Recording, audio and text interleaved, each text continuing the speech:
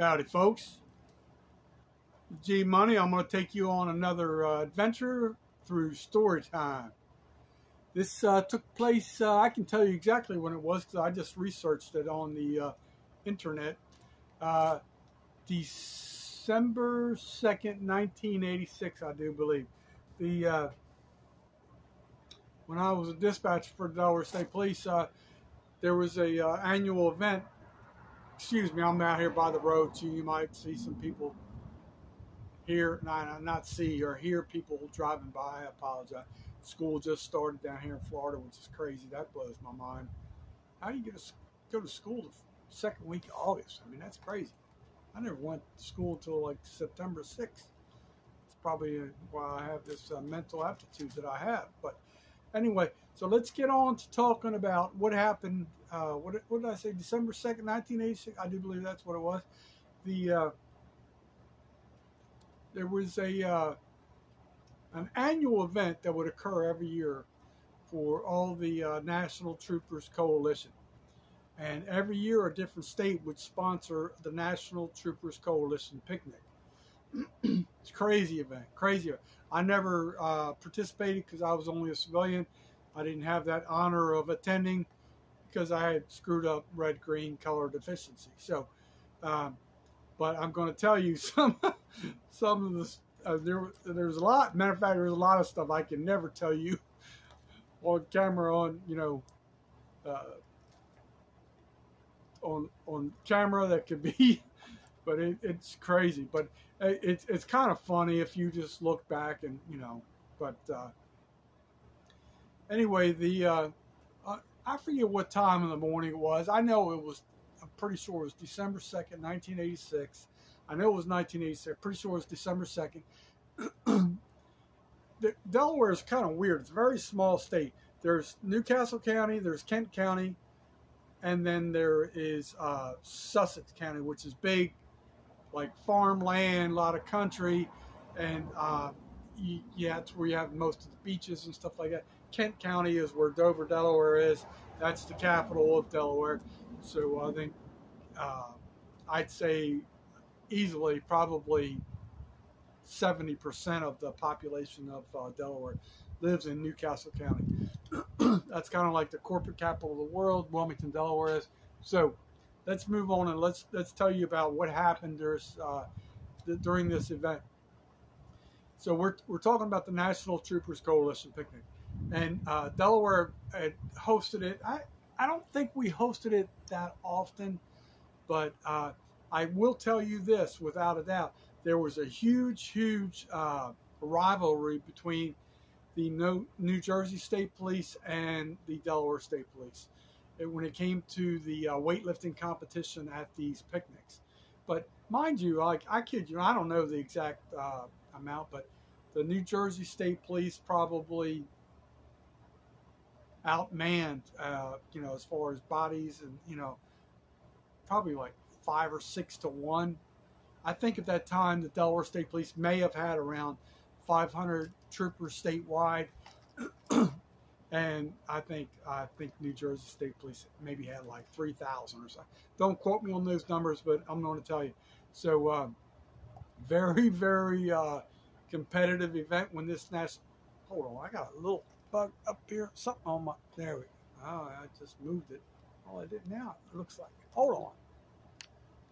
These kind of shenanigans kind of make for a good video sometimes. I apologize. There was like a little speck of something. It was like dandruff or something got up there. So I forget who the colonel was at that time for DSP. But I want to say, don't quote me on it. I think the colonel for New Jersey State Police at the time was Colonel Pagano. Don't quote me on that. I'm trying to go by memory, and my memory's not the greatest. I think I'm inheriting some of my mother's problems. But hold on, I'm getting a little. It's like 98 degrees out here, so I don't know what it is, but it feels like 90. So I don't remember exactly. I want to say it was morning time, but in Kent County, the main prison down there was called the Delaware Correctional Institute. It was in, I forget where it was. I know, pretty sure it was Kent County. Kent or Sussex, I forget where it was. Delaware Correctional Institute, it probably doesn't matter. I'm pretty sure it was southern Kent County around Dover area.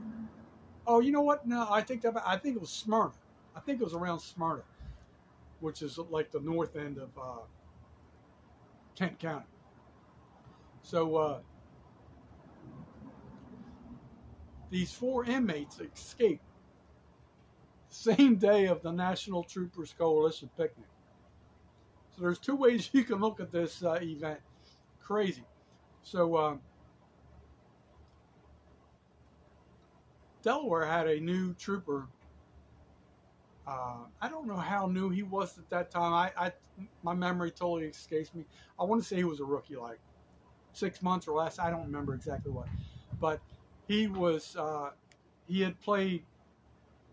I'm pretty sure he was defense. I know he was on defensive line. I'm pretty sure he was defensive tackle at University of Maryland. Started for like 3 years on a 4-year program, and he was chiseled. I mean, he was like an Adonis. I mean, he was like, I don't remember his exact height. I want to say he was like 6'5", but I know he was every bit of 275, and he was like not an ounce of fat on him. He was something like you wouldn't believe, but strong as an ox, and so these inmates escaped from the Delaware Correctional Institute, and there was a lot of fields. I know this was beginning December, so I'm trying to remember. Honestly, I don't remember if I don't think in Delaware crops are growing too well. I don't remember. There was some type of fields all around this institution. I've never been there, thank God, and I can't remember if they're wheat fields, soybean fields, or corn fields. I think it was. I want to say corn. I don't know. I honestly don't remember. But next thing you know, there's like hundreds and hundreds of police all over, just doing a perimeter search. They're walking through all these like crazy fields but I'm pretty sure it was cornfield. I don't remember, but people are, they're all, just doing like a very systematic, what you call it is like a perimeter search. It's like a grid pattern, and they do all their things. So then they're out there for hours and hours and hours, and mind you, this trooper, and normally I don't mention names, but just if anybody wants to verify, there was a guy named Carl Bond. He's the guy that played at University of Maryland. So, he had responded with a bunch of other, uniformed troopers, detectives, all this, the helicopter, the whole 9 yards. I think at that time, Delaware had 3 or 4 helicopters. I think pretty much there was one for every county. Don't quote me on that. But so they get down there, and everybody's doing this. There's other agencies. I'm sure by now the FBI was involved. There was like a lot of craziness going on. So it was just a long, drawn-out day. Nobody. It was just boring. I mean, it was kind of exciting, but boring. I don't mean exciting in the positive, because these 4 dudes that escaped, 2 or 3 of them were like real bad characters, like really bad characters. So anyway, so it gets late in the afternoon. I don't remember what time they were going to do this weightlifting competition, and this was held at the Lums Pond State Park in Delaware, so which is in Newcastle County. So when I tell you it's the National Troopers Coalition, you usually don't get representation from every state like California or like Oregon, or it usually it moves all around, and you get more of like a nucleus of local states. So I don't remember what states were involved, but I do know New Jersey State Police pretty much always dominated the heavyweight division of the bench press competition, which is like the top bragging rights category. So the colonel of DSP he knows what's coming up. He knows that like his ringer, his ace in the hole is down in like some wheat field, soybean field, cornfield, whatever it was. I don't remember. And he's he orders the helicopter to go down there and pick him up. So what he did was when that transpired, like he was one individual, so he sent like two other people. I'm pretty sure it was two other people to replace him, just to make it better represent whatever. So they send the helicopter down, picks up Trooper Bond, and then they pick, I don't know if they landed in the field. I know they landed nearby. Basically, the trooper gets on board, and they fly him to this picnic. And Carl Bond was strong as an ox. So this is where it gets better. So he's in Delaware State Police had one of the classes. They still do have one of the classiest uniforms in this United States. It just their uniform pattern is just like so spot on. They had the campaign hats and everything, and just really nice stuff. So they land the helicopter. Carl Bond, they were in a rush because they didn't have any good representation for the heavyweight division. Carl Bond gets off the helicopter and goes, like I wasn't there, so I just know the gist of the story. So I can't tell you if he was there for 5 minutes, 10 minutes, but I do know he was still in full uniform.